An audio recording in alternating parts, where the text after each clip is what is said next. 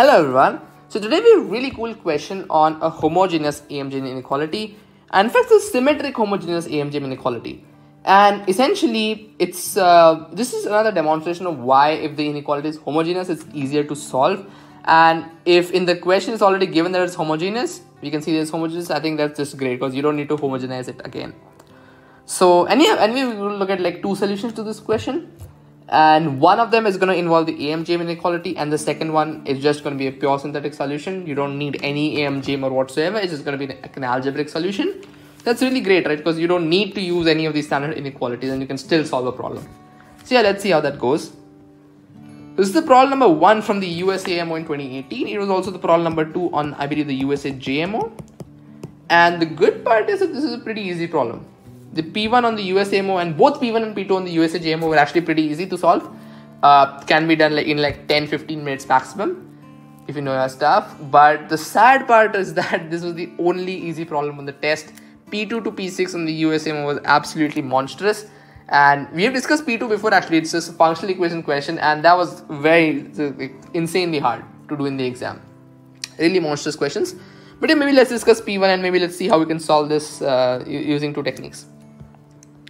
So in this video, we're going to be looking at the AMGM inequality and how maybe you can use that to solve some problems. It's probably the most used inequality, and for most questions really, even on the IMO, you really don't need any of these complicated techniques like Moorhead's inequality, Jensen's inequality. Mostly AMGM just does the trick. That is going to be a solution which can be done by AMGM. However, that may be a little bit more tricky.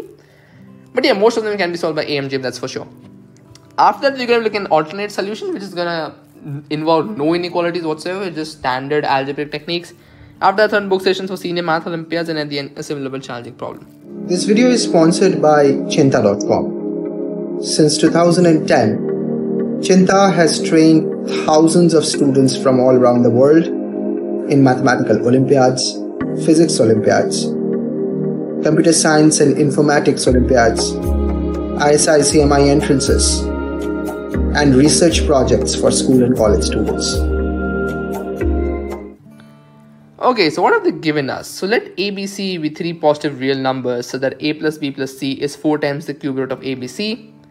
And I need to prove that twice AB plus BC plus AC plus 4 times the minimum of A square, B square, C square. So one of them will be minimum, and I want to add 4 times the minimum of that value.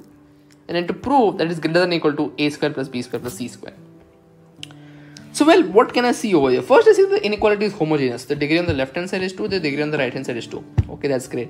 Secondly, I see that it's symmetric, right? If I replace A with B, B with C, and C with A, the inequality is the same. So essentially, it's a symmetric homogeneous inequality.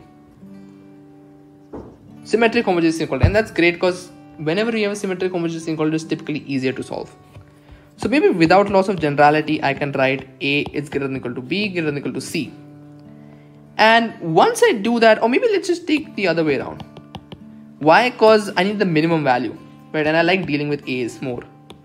Well, you can do it any way around, but I'll just prefer this convention. So if maybe we just take without loss of generality that A less than or equal to B less than or equal to C.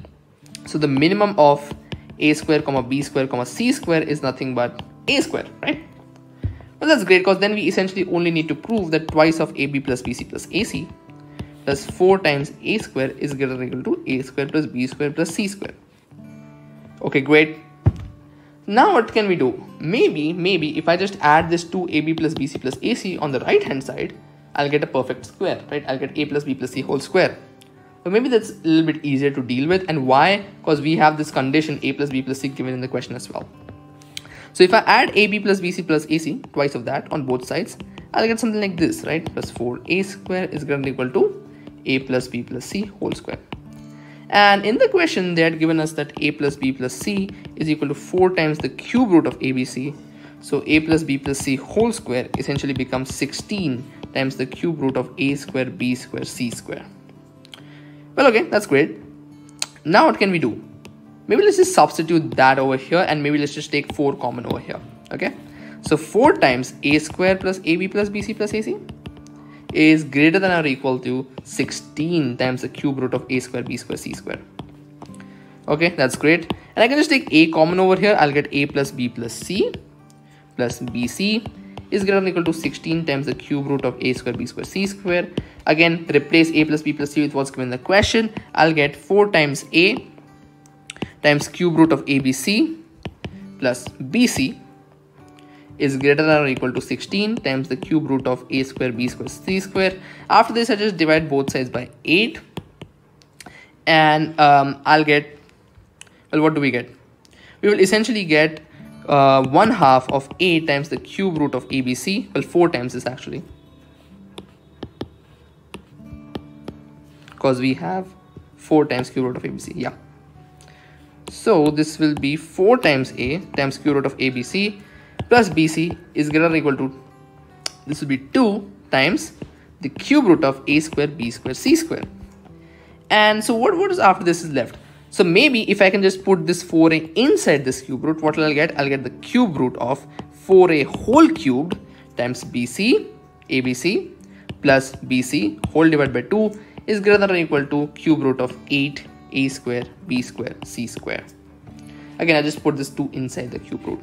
So if I may just simplify this a little bit, I just need to prove that the cube root of 64 a raised to power 4 bc plus the cube root of b cube c cube, again just putting this in the cube root, divided by 2 is greater than or equal to the cube root of 8 times a square b square c square.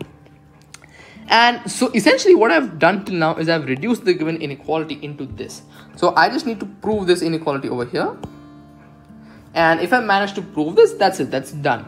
I just need to somehow prove this inequality.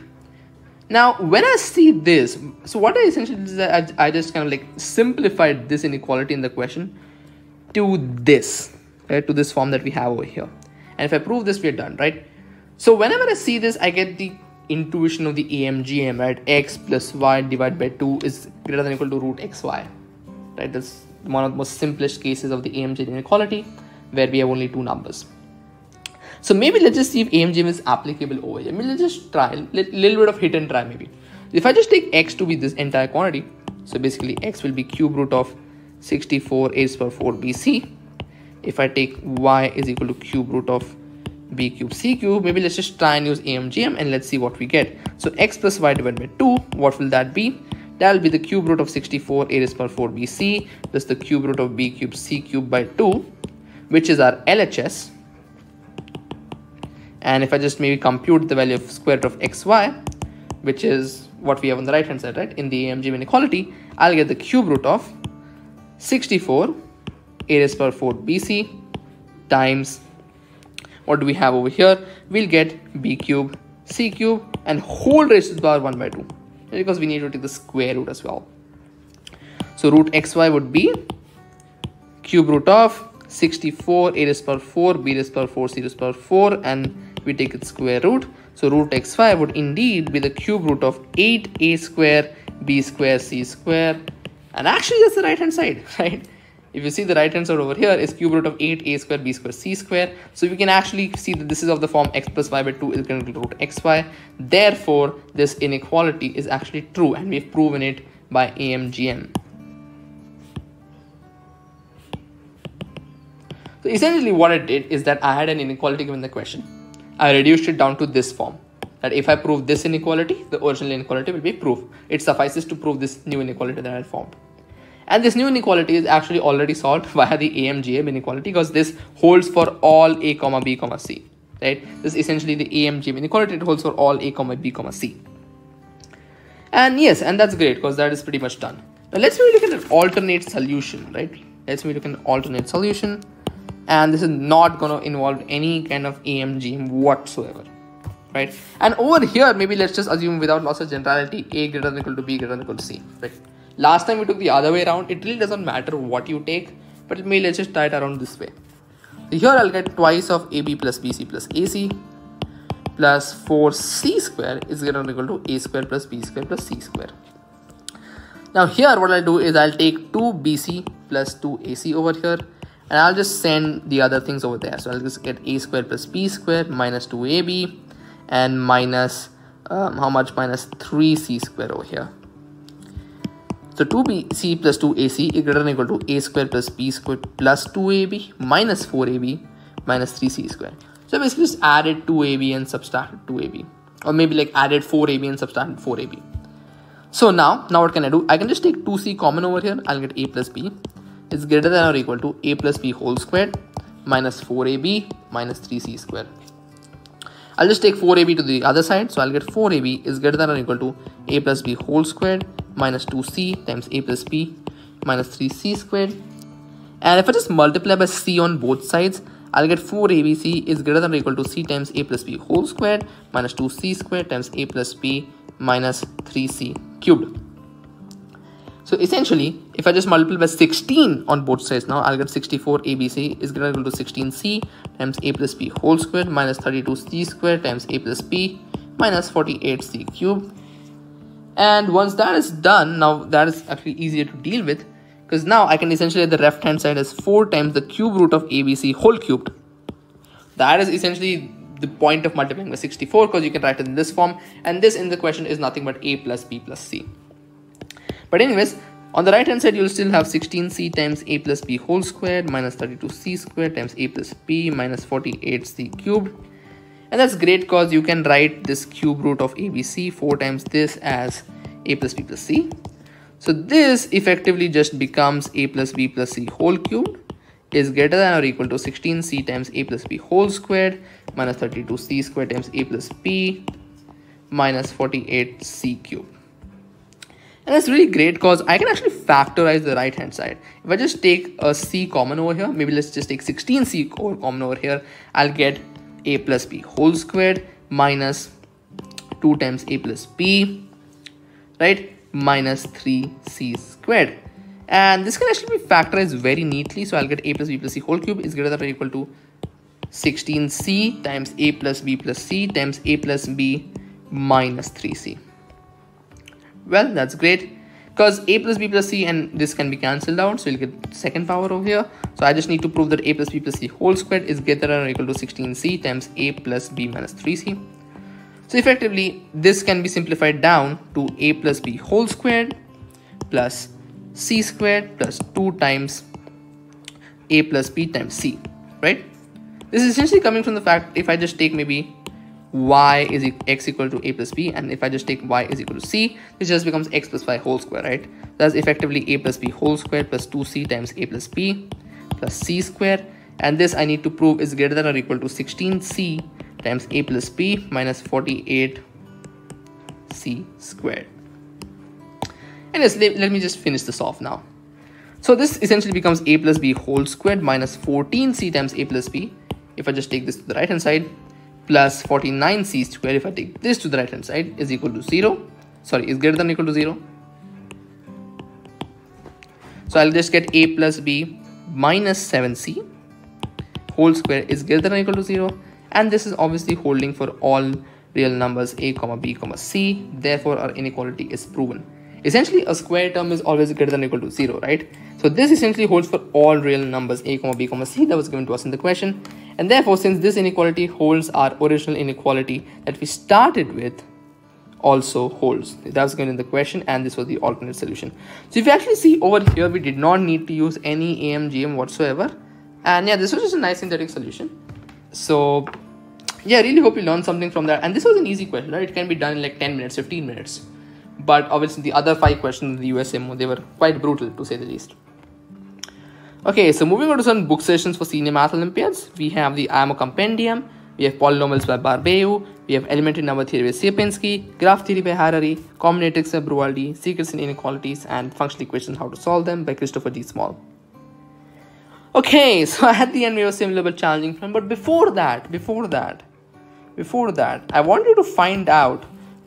So in the even question that we just solved, right, there was an inequality, right? There was an equality over here as well. So I wanted to find out where does the equality hold, right? So where does the equality hold? Essentially, what is the equality case? So find out the values of A, B, and C at which the equality holds, right? So basically, if I just go back to the question, I wanted to find out where this equality holds. So instead of this inequality, if we had the equality, where does this hold? Right? On what values of A, comma B, comma C does the equation satisfy instead of the inequality? Then you'll definitely get a specific set of values of A, comma B, comma C that satisfies the equation. right? And maybe just try and find that, and once you're done with that, maybe just try the same level challenging problem. And this again involves a little bit of the same kind of stuff, AMGM. And this will be really nice problems. It's not the easiest problem in the world, but yeah, it's really nice. But if you're able to make any progress on it, or if you're able to solve it, let me know in the comment section. And until then, I'll see you in the next video. Thank you very much, and bye-bye. The programs are designed for students who are passionate about mathematics. And they are personalized with one-on-one training, individual evaluation, and remedial sessions. The reason Cheenta students are successful over the last 10 years because they are taught by mathematicians and real Olympiads from leading universities in India, United States, and Europe. Some of our students come back to teach at Cheenta from Oxford, Cambridge, Harvard, MIT, UCLA, ISI, CMI, IITs, TIFR, and IISc. For more information, visit cheenta.com.